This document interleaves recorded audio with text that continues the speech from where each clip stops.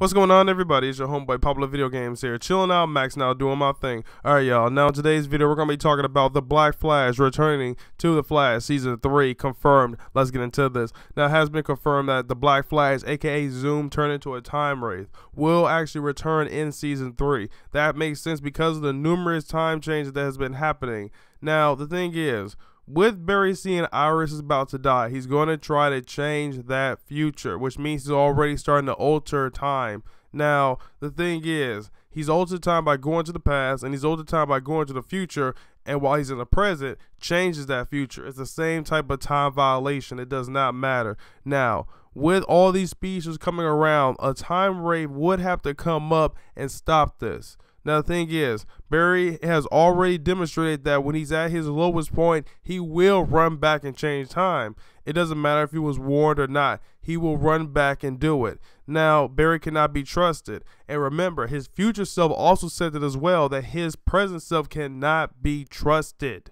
That's, I'll say, an ominous warning for what Barry might do in the future. He might try to screw up some crap even further, which causes the time wraith to actually come and hunt Barry down. Now, I know I was talking about Savitar and Black Flash killing Savitar, but let's be honest here. Unless Savitar manipulates time, the time wraiths will not come after him.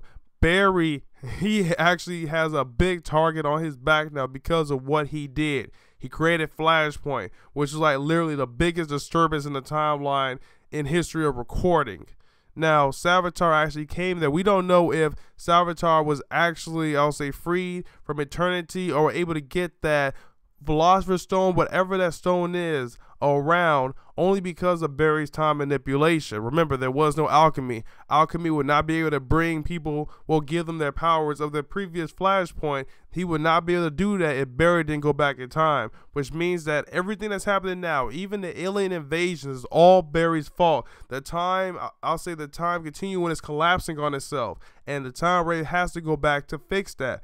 Now, they're possibly going to make Barry kill himself in the past in order for this to be fixed, and that's why I was talking about the whole Blue Flash coming back leading into that. So guys, put in the comment section below. I want to hear what you guys have to say. This has been your homeboy Popular Video Games here. Make sure to like, comment, and subscribe for more. Peace out, and talk to y'all later.